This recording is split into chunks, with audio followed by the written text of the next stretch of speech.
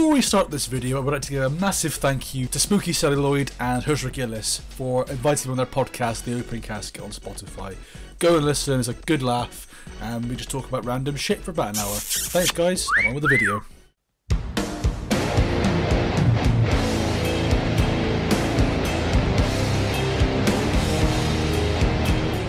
Believe it or not, there was a time before the luxury of streaming and downloading everything and anything to our consoles, phones and TVs, just for us to waste hours of the day binge watching a series to say out loud, "That was a good show, wasn't it?" There was once a time when renting physical movies or borrowing movies off of your friends was the only means of watching movies, which is what I did a lot of back in the day. There was a time where a format existed that nobody seems to remember. It's the one that is really digging in the dirt when it comes to watching movies on the go. Who remembers PSP UMD'S? I mean, I am being a little bit harsh. It's not exactly digging through the dirt. I mean, watching Shrek on a GBA cartridge is practically digging through raw sewage, as far as I'm concerned. To understand what I'm talking about and get an idea of where I'm coming from, we need to go back in time. The year is 2004, and I am 5 years fresh from the testicles. I cannot believe I wrote that.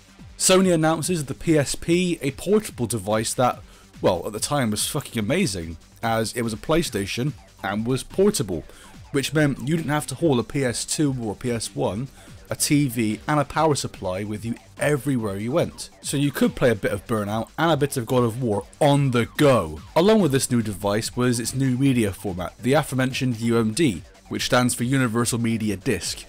At the time, portable gaming was limited compared to what it is today, as well as trying to watch a movie whilst travelling was next to near impossible, unless you had a portable DVD player. So when this arrived, it must have been pretty impressive. I mean, I certainly remember it being that way at least. When I was young, I had a DS and a PS2, which of course, you know, a DS was pretty inferior to what the PSP could produce. And my parents definitely wouldn't let me take a PS2 with me on holidays. Travelling long car journeys during summer holidays were much better when I could sit there with a bit of Blue Harvest on my PSP and not get bored out of my skull. And yes, I watched a fuckload of Family Guy on my PSP. I don't know why, it was just something to do. I'm a different person. And then it was porn. A lot of porn. Sorry family.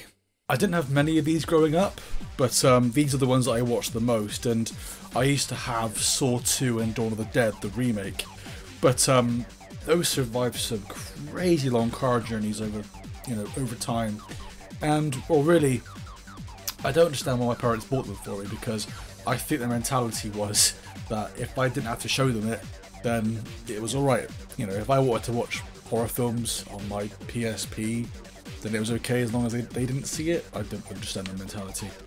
But I thought it was pretty cool at the time. But what wasn't cool was the price of the goddamn things, especially back in 2004. At launch, these were much more expensive compared to regular DVDs.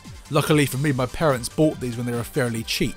A 3 for 2 kind of deal, as they were slowly on the way out on the retail market. But at the time, nah. You had to purchase an expensive new machine, which at the time would have set you back around £179 with the UMDs, which at launch were roughly £25. Nowadays, that is roughly 400 quid! You could buy an OLED Switch and some games for that, for Christ's sake. It probably wasn't the most affordable or optimal way to watch movies, but it was a better alternative compared to something like this. Sadly, the UMD quickly became obsolete as there was bigger competition, as portable DVD players and DVDs themselves were becoming much more affordable.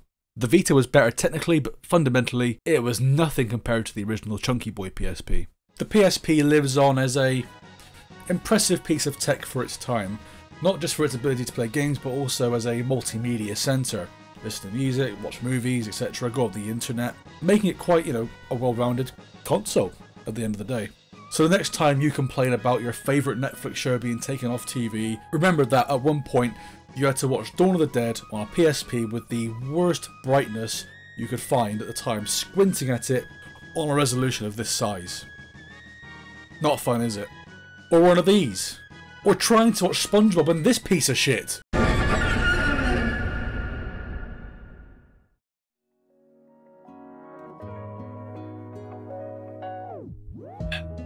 Nice. So this took longer than expected. I meant to release this around January, but I was really unhappy with how the outcome of it was when I looked all the footage back and looked all the recordings back, and it just wasn't doing it for me. So I decided to completely rewrite most of the script and just start again, really. And thank you so much to everyone who's been so patient with me. I know my uploading schedule was a bit all over the place, but we got there in the end. But yeah, for now guys, thank you so much for being patient. Hope you enjoyed the video. It definitely was a bit of a pain in the ass, but hey, it was all good fun in the end. And yeah, I'll see you again soon. Have a good day. Cheers.